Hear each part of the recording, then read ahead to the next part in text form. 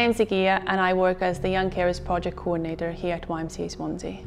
My journey started when I moved to the UK at the age of 16 and I wanted to work with young people because I felt that I always wanted to be someone for someone that I maybe didn't have when I was younger.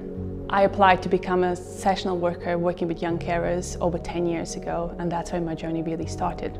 I would describe Egija's leadership as being very approachable, very understanding and really showing the way in how things should be done properly, but also not forgetting about that human element and making sure that people's needs and wants are met. Egija is a leader because she keeps everybody in order, but she also wants them to have fun. She puts herself out there and it really inspires me because I want to be like Egija. She's really kind and sweet. I loved seeing how much youth work actually helped young people, how much it empowered young people to find themselves and express themselves. So Egija does a lot for young carers nationally, globally and internationally.